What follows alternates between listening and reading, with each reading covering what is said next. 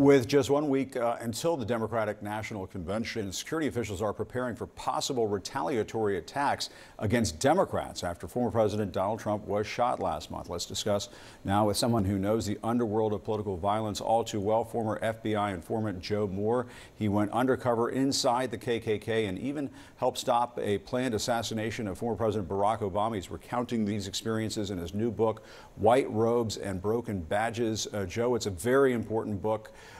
Thank you so much for being with us. We appreciate it. I do want to ask you a little bit about your book in a moment, but a threat assessment released by the FBI and Homeland Security says, quote, individuals in some online communities have threatened, encouraged, or referenced acts of violence in response to the attempted assassination. Obviously, we should note there hasn't been any political motive established for the man who tried to kill Donald Trump at that rally last month.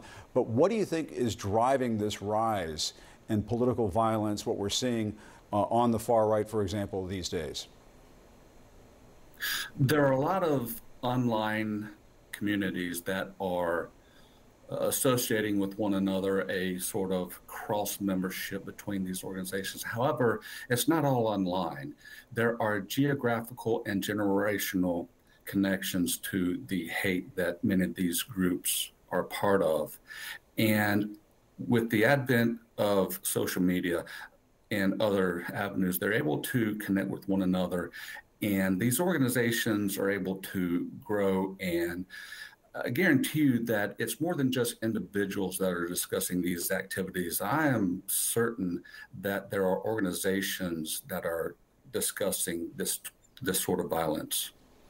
And your book looks at how the alt-right, as it's been called by some, and white supremacists infiltrate the political and legal worlds to reach their goals. What have you uncovered? How does your life experience, affect your thinking on this? What do you think? I uncovered local, county, and state level law enforcement officers that were active members of the KKK and were essentially using their positions in law enforcement to assist KKK activities. And unfortunately, many officials were not willing to recognize how prevalent and consequential these activities were. And I was able to actually gather the facts for the FBI. And when you see Trump dining with white nationalist Nick Fuentes at Mar-a-Lago, questioning the racial identity of Vice President Harris, how much fuel to the fire does that add? That is absolutely a green flag to the alt-white movement and the white nationalist movements. Furthermore, it's not always what you see, it's what you don't see that could certainly indicate what the issue is.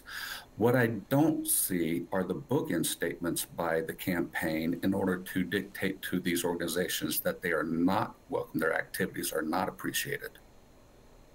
And how worried are you that we could see some of these white nationalist groups being involved in movements to overturn the election like they did 4 years ago? I mean, one of the things that we saw on January 6th, the Proud Boys, Oath Keepers, groups like that.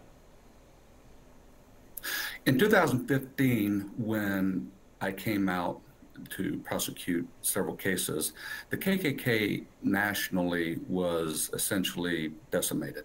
And many of those members went to other like-minded organizations.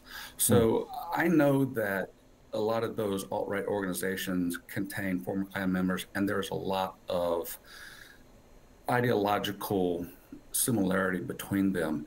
Furthermore, in secret, they really do discuss using violence as a method to sort of take over the country.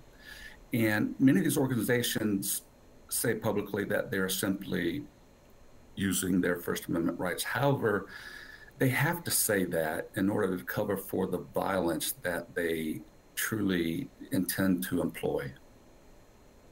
Yeah, well, it's chilling stuff. And Joe, we're going to check out your book to learn more about all of this. Joe Moore, thank you very much for your time. The author of White Robes and Broken Badges, very important book from Joe Moore.